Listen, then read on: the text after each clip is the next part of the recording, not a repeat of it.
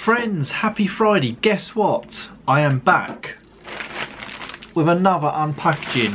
I know, can you believe it? It's like unpackaging city around here at the moment. But I hope you're all good. Happy Friday to you all. I hope you've had a fantastic week and that you're looking forward to the weekend.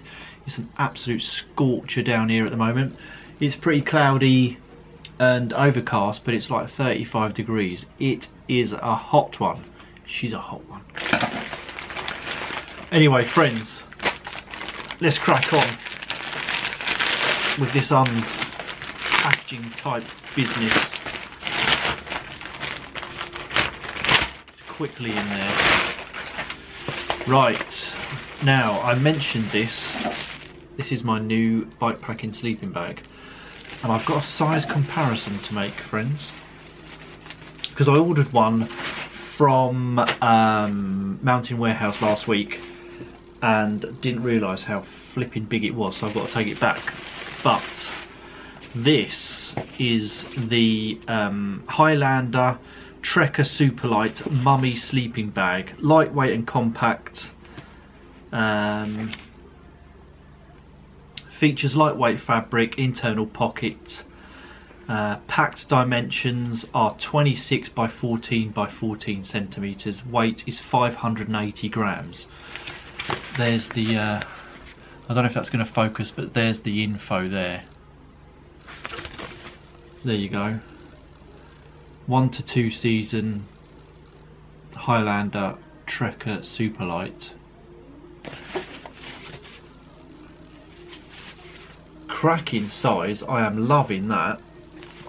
Now this is from Sleeping Bags Outlet. I will put a link to the website in the description below, and it was priced at $34.99, which I don't think is too bad at all.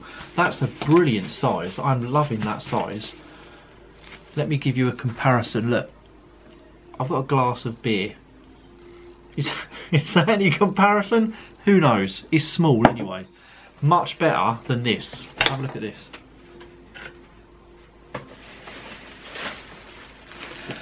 This is one I got. This is the one I got from Mountain Warehouse. It's a Microlite 950. Look at the size of that. Oh, losing purchase.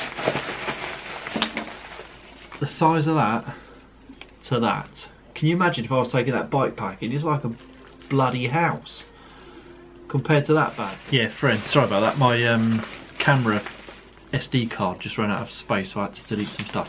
But yeah, the size comparison, I mean, that's bonkers, isn't it?